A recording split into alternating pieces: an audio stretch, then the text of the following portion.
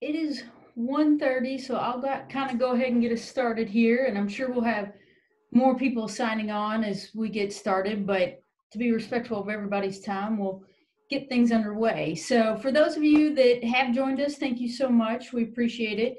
That music was from our UK Jazz Ensemble, so if you could hear the music, you can check those guys out. For those of you that I don't know, my name is Elizabeth Vaughn, and I am the Associate Senior Director of Philanthropy for the college. And we're hosting our very first ever Cafe Conversations. And so we're excited to have Dean Nancy Cox to kick these off. Dean Cox is going to give us just a quick overview of some of the ways the college has been dealing with the COVID-19 pandemic. And it is a myriad of ways. So I don't want to take up too much of your time, but if you do have questions for Dean Cox, you can use the chat feature. Again, we're going to try to keep everybody's video and audio turned off during this, just so that makes it a little bit easier. As you submit the questions via chat, I'll pass those on to Dean Cox. And so without further ado, I'll go ahead and turn it over. Thank you, Beth, for setting up this meeting. There are so many friends from all walks of life, our alums, our partners, our recent alums as well. And certainly in this audience, there's a wealth of knowledge and successful leadership. We have been working hard in our college to find innovative ways to serve our missions during the time of the COVID pandemic. And I'll go just over a few highlights of some of the things we're doing. You should remember that we serve the food and ag industry, and therefore we are considered critical infrastructure. We can't take time off during the planting season, the foaling season, calving season, hay production. That is what we need to help with, and we found good ways to do this. The COVID virus has, I think, taught us two things I hope it's taught us. One is that science is important. Science is really important, especially as we're considering opening things back up. It is very important that elected policymakers have the best information from dedicated scientists to hope to conquer this disease. Science to use or to inform decisions is a guiding principle of the College of Agriculture, Food and Environment. The other thing I hope people learn from this is that we should not take food for granted. We have many more people going hungry now. And for most people living now, this is the first time hamburger and bacon was not on the Kroger shelf. The food supply chain has been greatly affected by the virus. So these two lessons about science and where our food comes from are fundamental to all of our educational efforts at CAFE, and we certainly trust that our graduates will take these lessons seriously in this increasingly complex world. A few other highlights. Our college has an emergency operations group that has met every week to identify operational issues associated with all the closings from the virus. We have a coronavirus website to help our faculty, staff, and students. Most of our employees who could transition to remote work in early to mid-March and continue to work remotely. Not everybody, though. We have researchers and extension folks that are continuing to manage labs, field, and barns to do research for the crop season, which does not wait for the virus, and to be available to our clientele. Our extension offices have more or less used the practices of the county they reside in for social isolation, but we have still been available to take soil samples, plant samples for disease diagnosis. We have produced over 35,000 brown bag kits for people to take home, and we have advised more and more on home gardens, and we have advised on nutrition more and more. Our Family and Consumer Sciences group are partnering with the Commissioner of Agriculture to really step up victory gardens. And we have The other thing we've done that's huge is we've transitioned to online teaching after spring break. Our faculty did heroic efforts to transition courses to online. We are also having online summer school. And our college has not traditionally taught a lot of classes in summer school. We have taught more experiential learning during summer. But this summer, we are stepping up to try to do some enhanced summer school offerings so our students can catch up online, or even if they're incoming freshmen for the fall, can get ahead online. We also are very proud that we have produced hand sanitizer for use by UK Healthcare. That is a collaboration with our partners from Beam Suntory in the James B. Beam Institute. And we are planning now to ramp up to serve the university community in the fall. We are engaging in scenarios now for bringing back students in the fall, for maybe some altered mixes of online and residence, and maybe some altered terms. But we are talking about that right now. So our college is at the front and center of a lot of discussions about opening up the university. We also have the Small Business Development Center for Kentucky that's part of the college. And the Small Business Development Center has been working 24/7 to serve our industries, our small businesses in Kentucky, in terms of loans from the Small Business Administration. So we've been busy. We're still serving. We're serving in a different way. If you think about our research now, we still need to do variety trials. We still need to do trials for our growers that are planting right now in corn and small grains.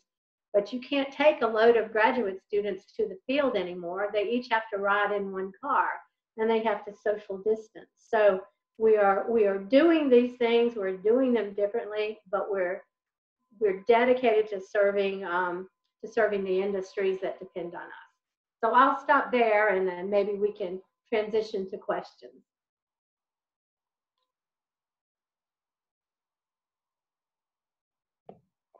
Perfect. Thank you, Dean Cox. So you had mentioned that, the college typically provides these experiential learning opportunities.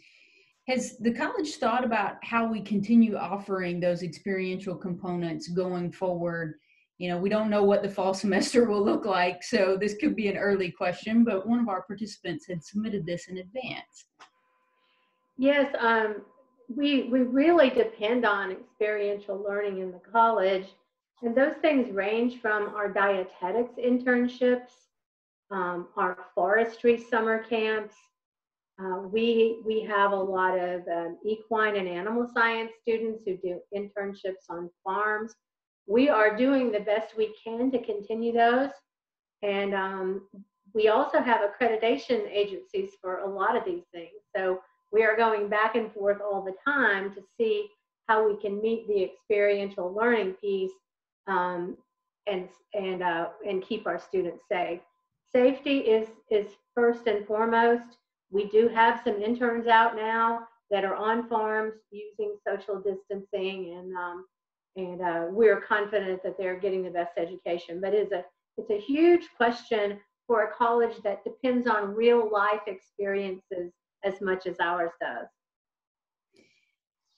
Absolutely. Well, kind of along sort of keeping in that student realm, someone had submitted, some high school seniors around the nation have been sort of indicating they're thinking about a gap year for this coming, fall semester, maybe into the spring, maybe taking that year off. So would you give them any advice, or maybe give their parents any advice as they think about that decision? Well, that is a really good question. And I know that families, especially those, we have a high proportion of students in our college who are from out of state. And I know their parents want them to stay at home and be safe.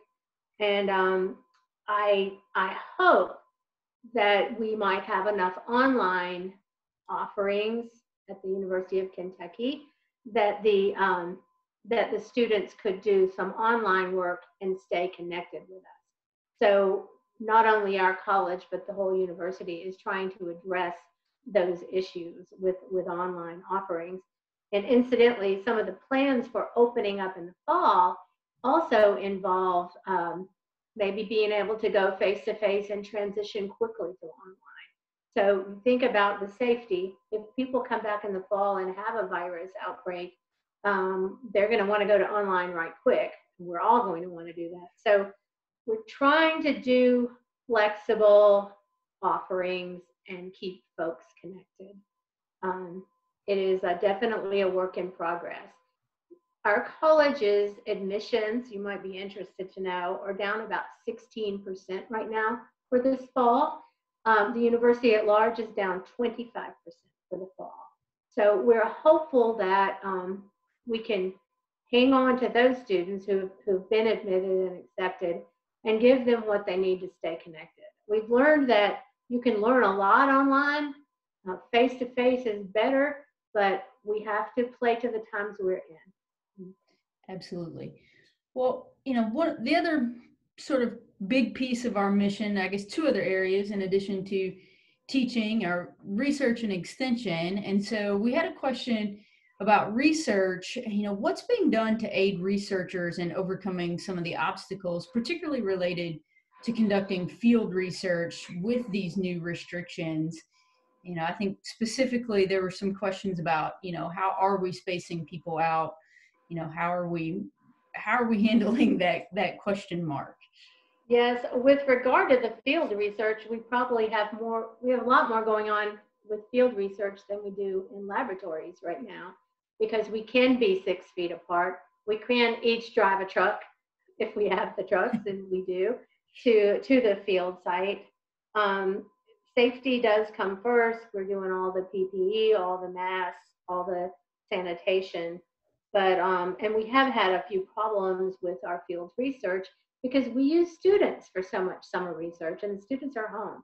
So we probably lost a little bit of that wonderful contribution of students this year, but we are trying to make up for it because we have an obligation. We're funded by the commodity groups, and the only time we can start that research is now, and has been the past month or so. So I feel pretty good about the field research. We certainly appreciate all of our staff who still work on the crop research farms, who take care of our animal herds every single day and flocks. And we have really tried to support those folks as well. It's probably the lab research that's a little bit more hampered because you do have to still do the spacing. Many of our grants from the federal government allow some extensions to help the students, for example, finish up their work. Great.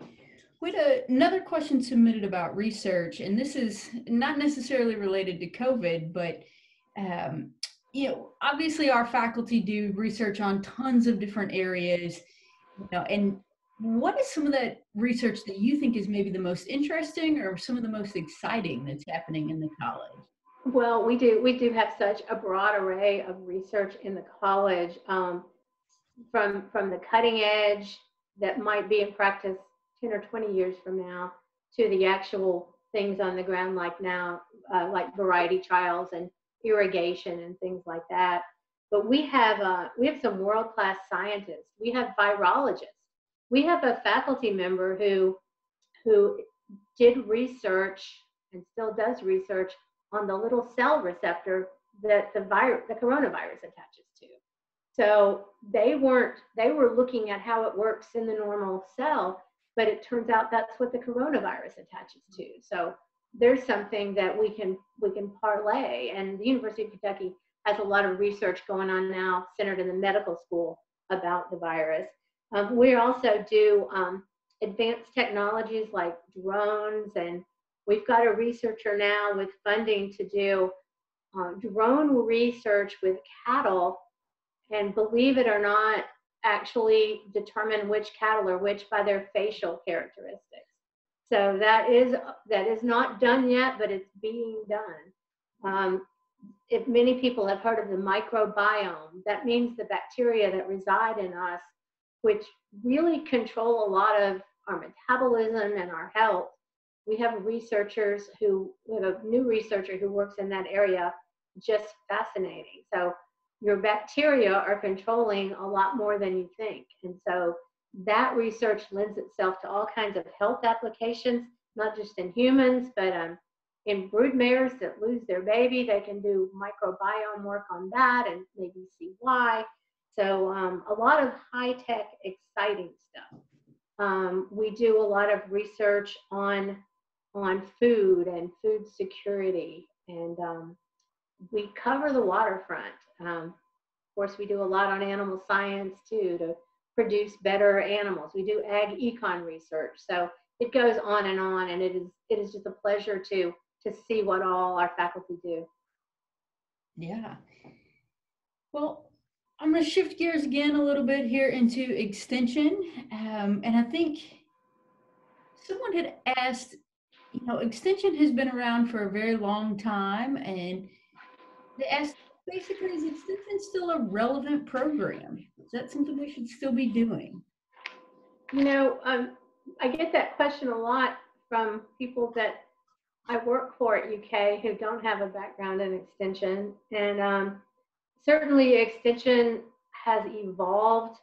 It was created more to be a farmer's helpmate, and it still is. I like to say that extension is responsible for a safe, abundant, and cheap or inexpensive food supply. We do that every year, year after year. Another thing to remember is that other than a few counties, most of Kentucky's counties are very rural, and the extension office is almost the best meeting place, almost always the best meeting place in a county.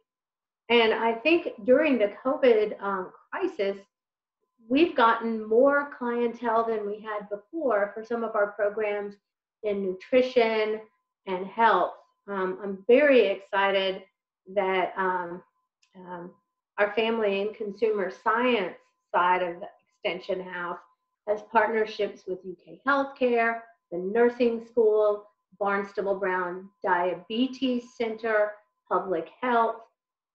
We are grasping the opportunity to be the kind of locus for bringing in different experts to help with health in Kentucky.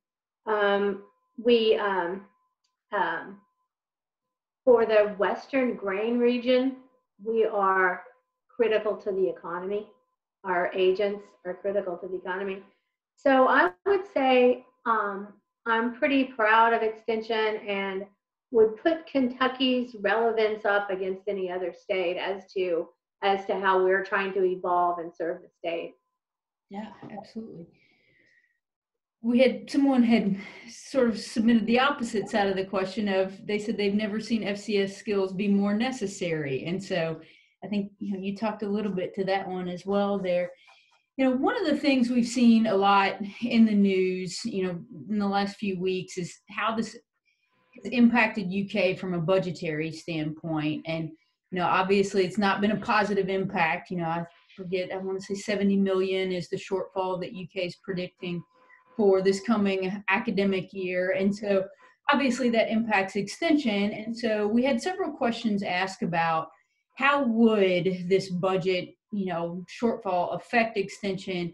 Extension, for those of you on the call that don't know, extension is in the process of revamping how they are structured, and we're bringing on some new staff members. So Dean Cox, would you mind to talk a little bit about how the budget issues are maybe affecting all of that?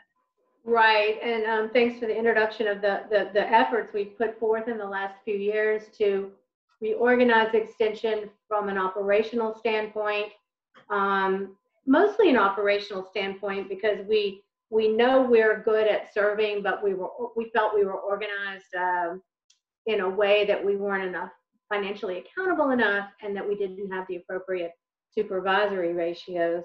So in the midst of this budget cut, effective budget cut that we've had because of the COVID crisis, we were in the process of trying to hire a bunch more extension administrators. And I've always said one of the things, if you're a dean, you never want to add administration, but we are not only adding it, we're convinced we need to add it. It's going to slow us down a little bit, but we will get there. The budget cuts from the university were passed on not disproportionately, but passed on in a proportionate way to extension. We enjoy the support of counties and the federal government in addition to the state. So we hope to have some options there, although we're expecting counties may similarly be challenged going forward in their ability to support extension. Yeah. Kind of in looking at some more maybe broader issues, someone had asked that you talk a little bit about cafes' involvement in food security issues. I know this has been another issue that's been in the news. And so, and I know we have different areas of the college involved in this, but could you share a little bit more about that? Absolutely. I'll start with our students, led by the dietetics and human nutrition department. Our students created something called a campus kitchen, which repurposed excess food, and it rapidly became the #1 campus kitchen out of about 50 in the United States. We also have a hunger minor within our curriculum in dietetics and human nutrition. We're also a member of the President's United to Solve Hunger organization, and we were to have hosted the event, the worldwide event this spring, but we had to put it online in a smaller scale. So we have that core of commitment that our students in cafe typically have.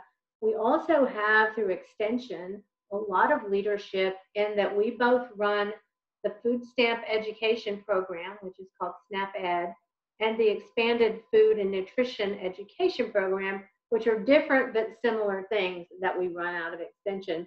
We've got over a couple of hundred people out in the state helping families stretch their food dollar and try to create healthy meals. So we are heavily invested in food security within our programs, and never has that been more important, I think, in our lifetimes than right now.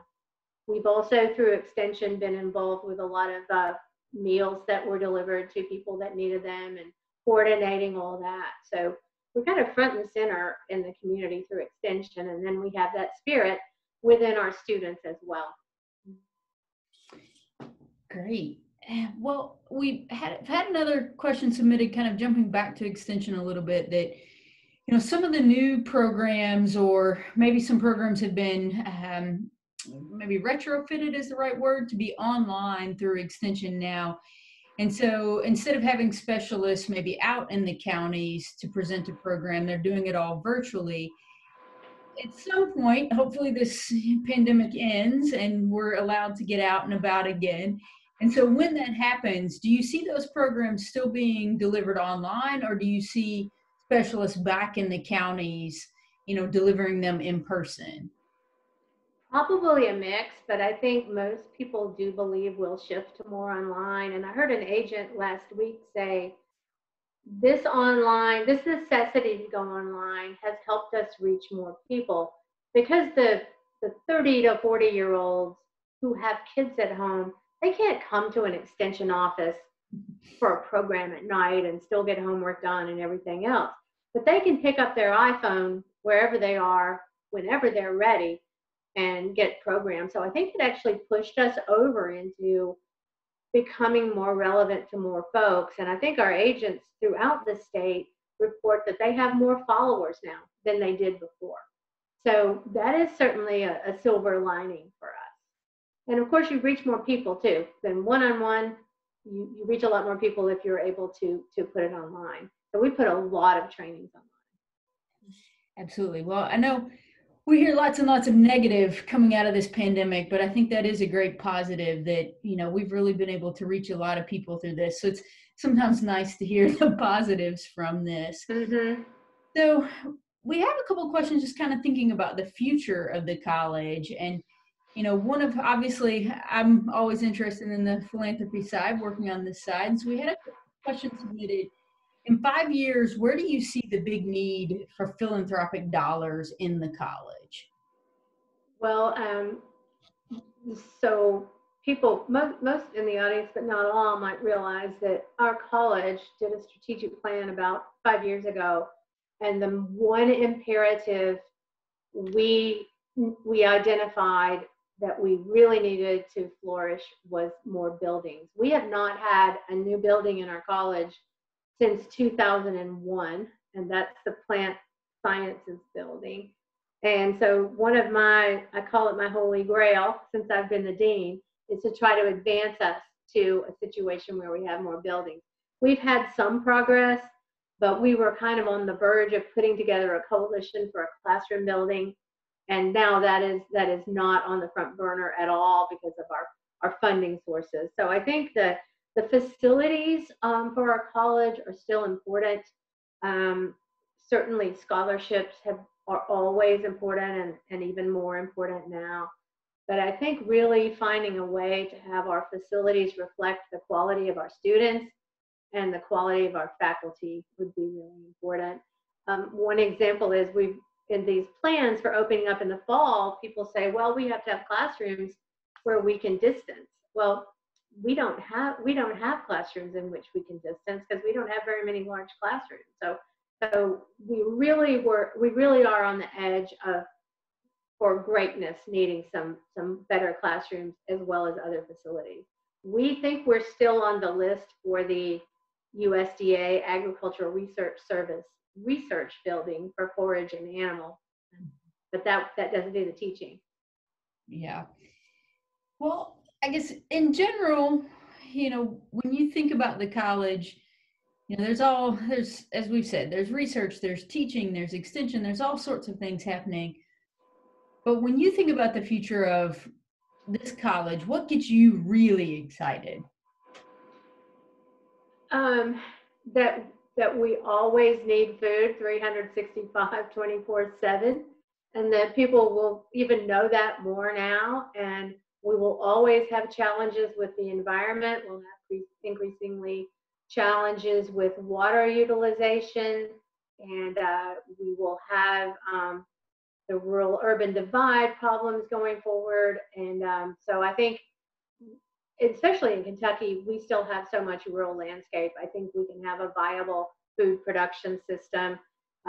Many people think right now we're going to go to a lot more local food sourcing. If you think about what's happening now with the large slaughter plants, they're so large and they're so vulnerable and so fragile to this disease. So it is thought that transition might go to more locally produced food, which will cost more, but it might be possible going forward. So Kentucky's still such a rural state. We might be the new Silicon Valley for clean water, forests, and forage. So I think we can think that big. Yeah, that's, as someone who loves to eat, that makes me very excited. I know. Not to mention the bourbon industry, which is definitely an important farming industry as well. Absolutely. Well, one of our questions was, how could alumni get more engaged with the college if they were interested in that? Well, that's a great question, and thanks for whoever asked. Partly, I would turn it around and say, you tell me how you want to be engaged and we'll make it happen. But other universities have had things like mentorship programs where we pair an alum with a student and they converse back and forth, and that can work really well. So people that are in the functioning well in the real world, I think our students always appreciate that contact.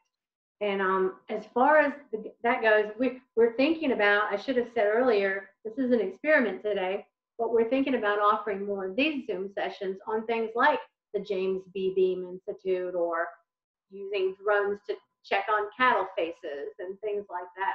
So, or the local food movement and what we could do. So I would hope we get some responses about whether this worked and what might work better. But I am, again, so thankful for all the alums that are on this call today. Fantastic. Well, one of the questions that we've had submitted here is, as students, we just had students graduate. They may not have had the big celebration and ceremony, but they did complete their degrees. And now some of them were fortunate enough to have had jobs lined up before graduation, but some of them are now searching for jobs. Can you talk a little bit to how the college helps our students find jobs as they prepare for graduation? Yeah, helping with finding jobs has never been more important. We have a good record of that. We also have the Stuckert Career Center, and certainly everybody's doubling down now to try to help students find jobs. Um, in One of the best ways for students to find a job is to intern with a particular concern or company, and we're still reaping the benefits from some of those things. We have some fantastic students working in really large agribusiness industries and other places. But it is real important to to help students now because there's not as much hiring. But if we have the relationship with companies, and if by luck the students were able to do an internship, that helps a whole lot. But we need to be a lot more intentional.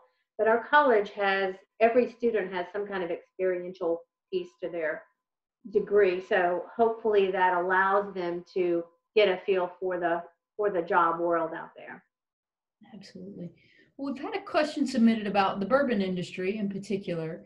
And for those of you on the call that maybe are not aware of this, in February, before we were, or back when we were allowed to all be in the same room, we hosted the first ever James B. Beam Institute industry conference and brought a lot of people in the bourbon industry to campus. And it was really successful. And so this person has asked about, are there plans for the college to continue engaging and growing opportunities in the bourbon industry? Yeah, absolutely. And the partnership with Beam Suntory is so great because we realize we share a lot of the same philosophies about clean water, air, jobs, that kind of thing. Um, and the institute was set up to be open, to not be owned proprietarily by Beam Suntory, but to allow a pathway for others to come in.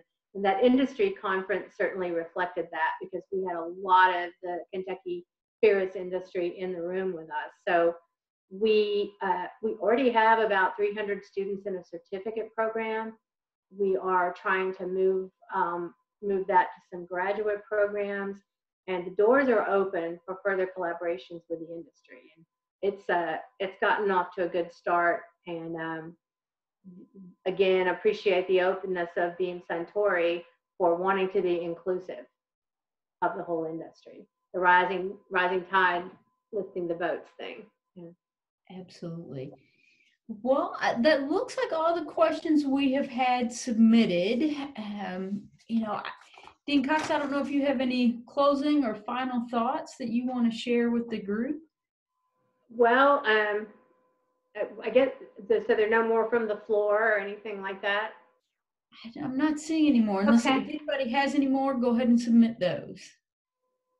Well, my biggest hope is that this was helpful to our alums and friends to kind of see what challenges our quote unquote business has, because it is a business in a lot of ways. And any ideas on the things we've shared and how to do things any better, we would sure appreciate. We would love to keep you all engaged in a format that you would enjoy. We would be interested in how often we might want to do Zoom conferences like this, what topics you might enjoy hearing about. Our college it's so vast and broad, and we have so many stories. We always tell students we have something for everyone, and so I hope you all would think a little bit about what might be relevant and important to you to hear from us next. We could hear from the Bourbon Institute, other cool programs. We did have one last question submitted asking about, could you elaborate on the SNAP Ed program and what that is? Yes, the SNAP Ed program. So the SNAP program is Supplemental Nutritional Assistance Program. SNAP. It's the new word for food stamps. So it's food stamps is SNAP, and SNAP Ed is a government program funded by USDA that puts extension folks and extension associates out in the communities to try to educate the families about what kind of food they can buy with their food dollar, they should buy for stretching it the farthest, how to prepare it. It is community based and I think very powerful because of that. But that is, so it's SNAP education. It's funded by the federal government. There are a lot of increases possible right now in that funding as well. But it's our, so we hire folks that work out of extension offices, and they are very, very involved with individuals and helping them to feed their families. That's fantastic. Well, again, I appreciate your time today, Dean Cox, and everybody, thank you for joining us. We will send out an email to all of our participants following this with a link to the recording. So if they want to share it, or if you missed something, you'll have that available. And then also, we'll have some opportunities for you to provide feedback. So if there are topics that you want to hear more information on, we have planned another one of these cafe conversations for June 4th. We've asked some of our Ag Econ faculty to join us to talk about the impact of COVID-19, really specifically on the agriculture economy. We obviously are getting lots of news reports of the broader economy, but we wanted to drill down a little bit more to specific to the agricultural industries, and then also to the state of Kentucky and what that looks like in our state. So watch your emails for more information on how to register for that one. And again, thank you guys so much and have a great afternoon. Thanks, everyone.